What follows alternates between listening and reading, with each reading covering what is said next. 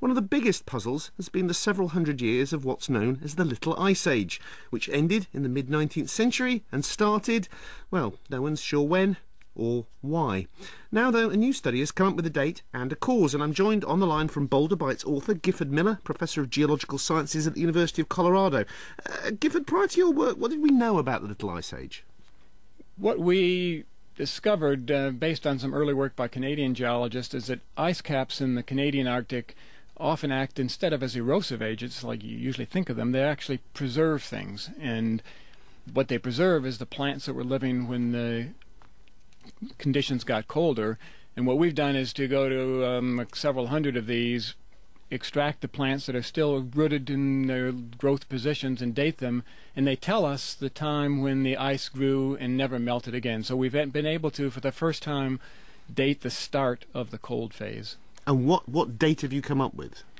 Well, we found that the start was actually quite abrupt. It wasn't a gradual cooling, and the initial stage happened in the late 13th century, between 1250 and 1300, and then there was an expansion of the cold around 1450 AD. Okay, but so let's say you've got this date. How do you know what was going on in the Canadian Arctic applies to what was happening over in Europe? Yeah, so one of the questions is this just a local signal or not? And so from that we made a prediction using the start of the cold, what ice caps should be doing elsewhere. And we went to Iceland, where we were able to get a very precise record of the size of the ice caps in Iceland, and we predicted that when the cold starts we should see a centennial expansion of those ice caps, and that prediction was satisfied with the evidence we found from lake sediments in Iceland. Right, that told us it was a North Atlantic phenomenon we were looking at. Right, so a classic scientific way. You go from what you found, you then make a hypothesis and a prediction, and then you check out if the data matches it. Now, there have been previous attempts to explain how the Little Ice Age started. I mean, notably that it was due to a decrease in sunspot activity. How do your dates fit in with those sort of theories?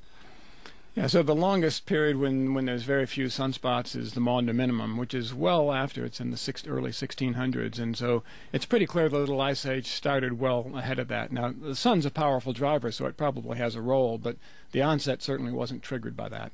Okay, so if it wasn't that, I know this is separate from discovering when the dates are, but do you have an idea what is the likely thing that got the snowball rolling? Well, what we noted when we compiled these data, that these two periods of very cold summers when the ice grew coincided with the two most volcanically perturbed half-centuries of the last 1,000 years. So it's the classic smoking gun, if you will, that